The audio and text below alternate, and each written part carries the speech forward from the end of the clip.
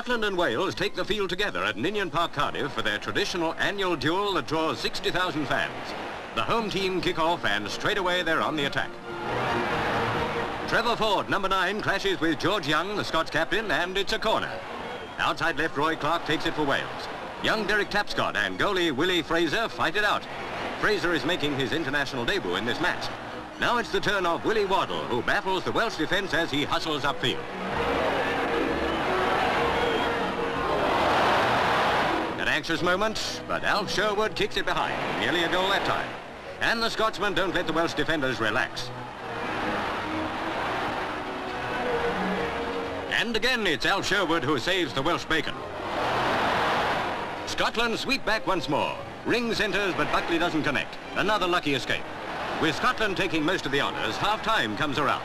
There's still no score, so Wales set out to do something about it. Tapscott, the young Arsenal inside right centres. Davidson, who's playing a great game, helped avert that spot of trouble. But here comes some more. This time Cunningham deals with it by flicking back to the goalie. Scotsman Ring takes over. Last season he was top scorer for Clyde, and this is his international debut. Ring comes back into the picture as he centres. Goalie Kelsey can't reach it, and Paddy Buckley is there to head it into the Welsh net.